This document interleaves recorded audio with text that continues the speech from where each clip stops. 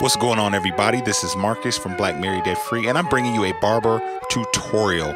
How to cut your own hair but look like you're leaving the shop. So right now I'm going through some of the tools I use: a handheld mirror, alcohol, hair grease, purifying shampoo. We're going to move on to the Topics hair hold or enhancement hold and the Topic enhancement. We use that comb there, a two-sided brush, softer and a more harder bristle. We also will be using a blow dryer, Conair, any blow dryer you have will work. I use wall clippers, so we're starting with the 1/2-inch wall guard, the 1-inch wall guard, the 1.5 wall, and then we're gonna go for the 2 wall guard, the 3. You guys kind of get where we're going with this. The 4, and of course a toothbrush to clean our clippers. And this here is a cool comb I use to line my beard. I'm going to show you guys how I do that. And like I said, I use Wall, so this is the Wall Senior. This is a very affordable clipper and it works very well. It gives you a great barber shop look. Also, I'm using the Wall Razor's Edge. It's a good clipper, kind of intermediate, but it'll definitely get the job done. And a modified Andes liner. This will cut you real nice. So this is kind of next level as far as the quality. But hey, we're trying to get that barber look, so sometimes you have to invest in your product. Right now, I have just a basic straight razor that I picked up from Sally's Beauty Supplies. Very inexpensive, and the blades also came from Sally's Beauty Supplies. So we're gonna dig right in. Let's go. So first, what I'm doing, as I showed you earlier, I use a purifying shampoo that really strips your hair because we want to get it as dry as possible. That's going to give us the best blend while we're cutting our hair. So I'm going at it right now, combing it through and blow drying it, making sure it is bone dry. That's how we want it.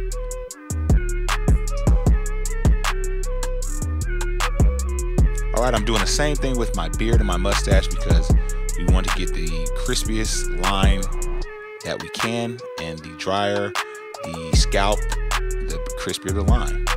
So I like to go in with my wall trimmer and kind of do my facial hair because the face is a bit more sensitive, and this trimmer doesn't really, cut as hard, but it's really good on facial hair. So I like to do that first, kind of get that out of the way. Outlining my mustache.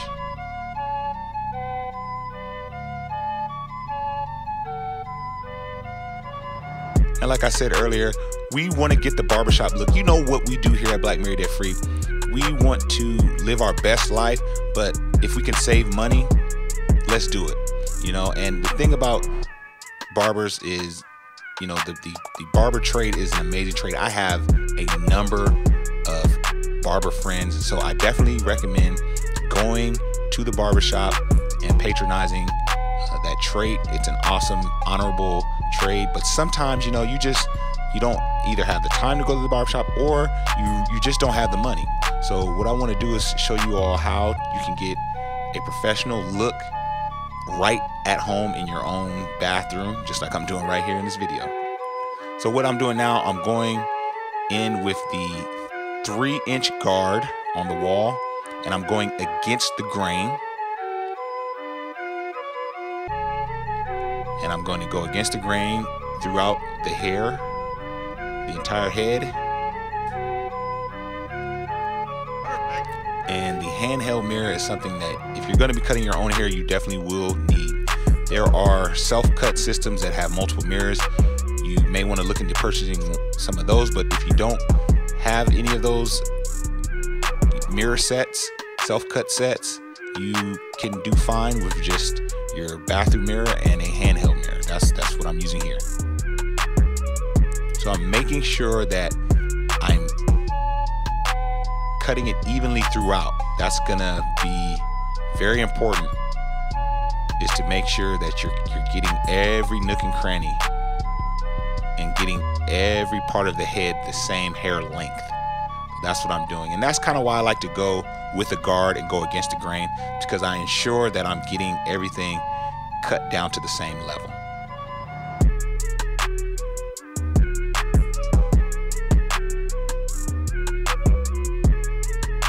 Got to get the top next.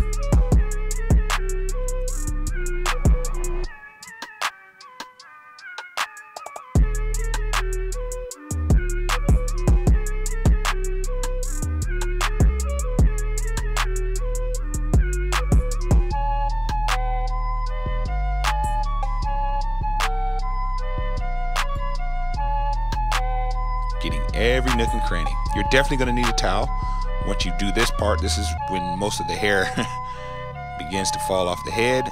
Once you've done that, you want to go back over with a brush. Make sure you brush everything down.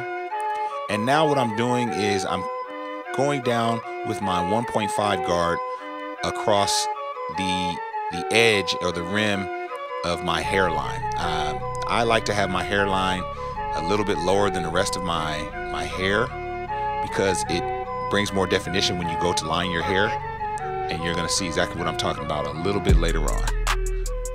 So I'm going over the rim, the hairline, and I'm just going over it with the 1.5 guard and with the lever down now. When I did the first part on the front of my head, the lever was up.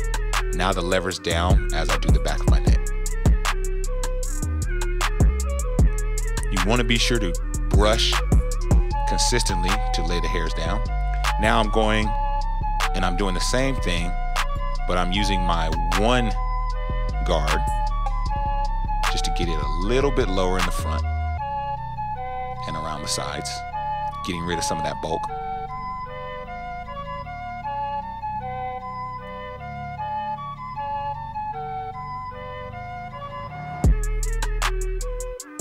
Doing the same thing around the back.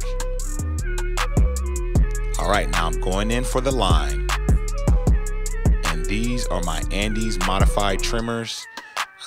The modification allows the trimmers to cool, because these bad boys do get hot, and they get hot quick.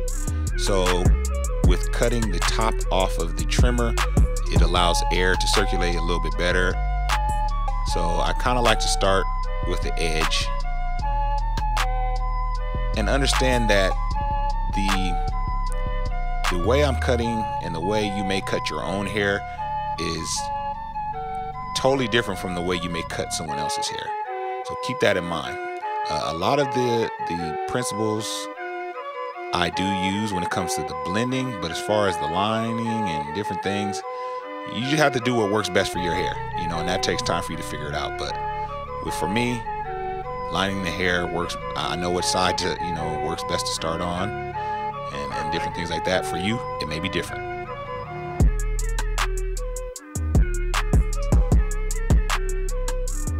So once I've done one side, I do the same on the other. I like to kind of just meet in the middle.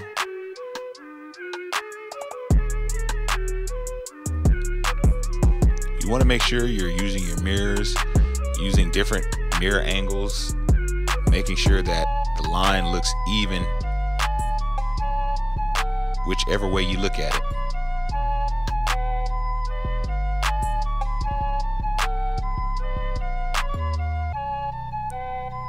Making sure I'm getting the corners there. It's always important to comb through the hair to make sure the hair is laying down, so you're cutting every hair you intend to. Now I'm going on my sides, and I'm kind of doing the C-cup taper on the sides with my wall trimmer, because my wall trimmer is a bit more forgiving, not quite as harsh. Just going over it, hitting some of the same areas I hit with my Andes. Now I'm going back over with my Andes just to get a crispy curve on that cut, because the Andes do cut a little more with a little more definition.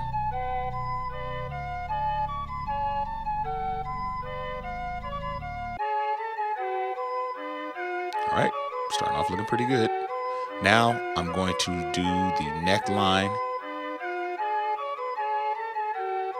and I'm giving myself just a taper. So a taper is simply when you kind of line around the head and you fade the neck area and the sideburn area. And I'm going to be fading from my sideburns into my beard.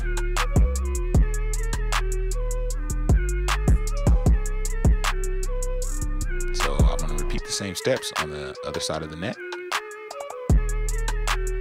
And when you're doing more sensitive areas, you want to use a clipper that is a little more sensitive, and the neck area is definitely a sensitive area. So that's why I'm not using my Andes. So now I'm setting my guideline and beginning the taper process on the sideburn.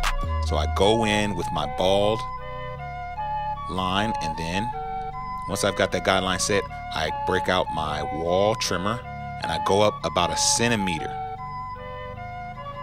following the same half circle pattern.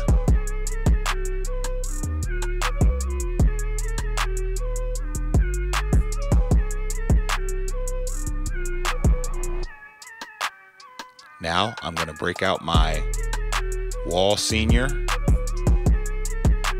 with the lever closed, and I'm going up another centimeter, following that same pattern.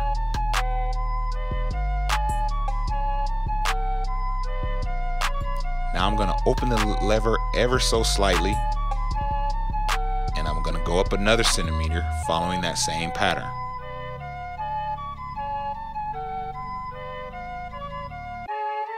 That same half circle pattern. I'm going to brush the hairs down. Now I'm going to go up ever so slightly, 1 more centimeter, following that same pattern. And with this one, I think you're going to begin to see a bit of what we've been doing. You're just following a simple pattern, but you're going to start to see the blend here in a few moments. Now I'm going to open the guard all the way up, and I'm going to go up probably 2 centimeters here, following that same half circle pattern.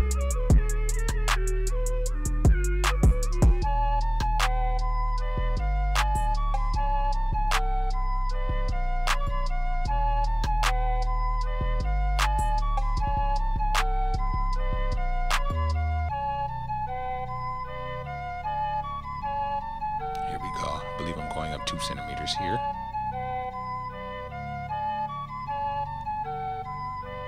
Now you're starting to see a little more of a blend. We went from the bald skin up to a little bit of a blend, and now I'm going in with my one guard closed, and I'm going to take it up probably 2 to 3 centimeters here. You're going to get to see a little bit of that separation, a little bit of that blend, that taper effect.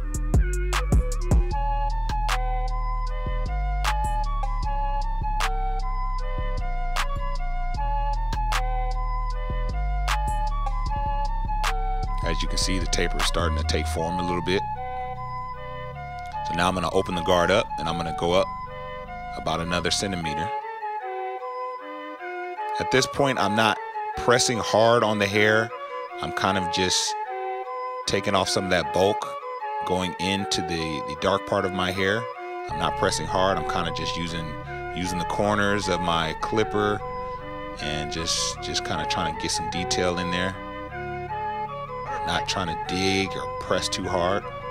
So now I'm going to go down to my half guard, and I'm going to get the lines in between the lever open with no guard and the one guard lever closed. So I'm getting that imaginary line that's in between those two lines.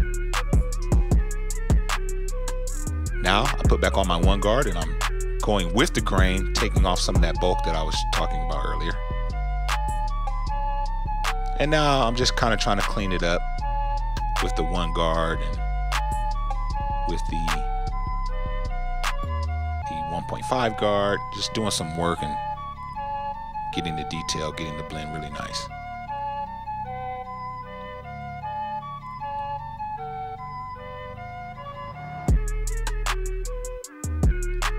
Now that I've got the blend on the sideburn how I want it, I'm taking a very similar principle and I'm applying it to the beard, because I want the beard to fade in. So I want it to fade out of the sideburn and I want to fade into the beard. Now I'm using the same guideline principle on the neck, and I'm going in with my bald Andes trimmer. Set my first guideline in.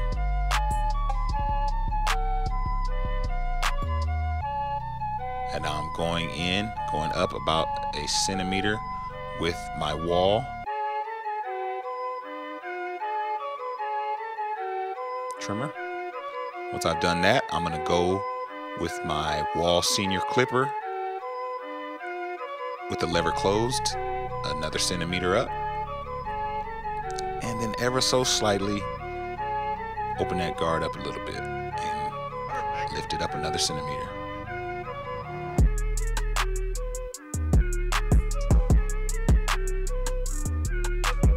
All right, now I'm going to open up the lever all the way, and I'm going to go up about 2 centimeters now.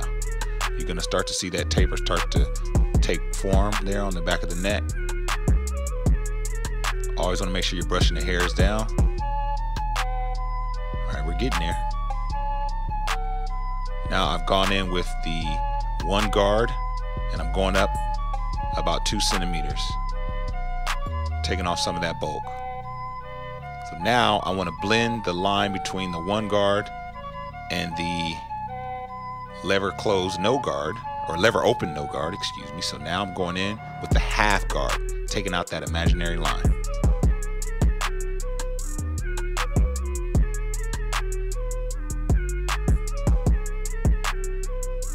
And I'm following a simple model that many YouTube barbers, teach. A lot of this I learned on YouTube.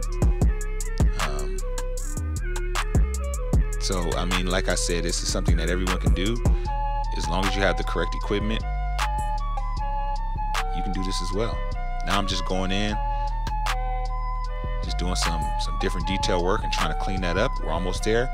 Now I'm knocking out that bottom line, that imaginary line from my bald trimmer to the second trimmer. And I think I got it. I think I have my desired taper there in the neck. So now I'm going in with the tool that I picked up on Amazon. All of these things I'm using will have descriptions for you to pick them up. This right here is a good tool to help kind of trace your beard outline. Sometimes it's hard to do things freehand, so this is a kind of dummy-proof tool that I love to use. And I'm just outlining my beard under the neck and around the sides. Now for the enhancement. This is my Topic enhancer. It's the color is light brown, and you want to take a card or a piece of cardboard, something that you can use to shield the spray, and you want to spray probably about 6 inches away, and you want to just kind of spray, and then you want to always brush it in.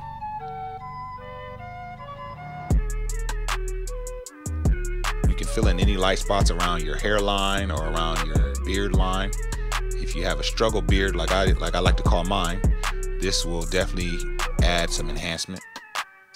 And then I go over it with the Topic's holding spray, and I just blow dry that in.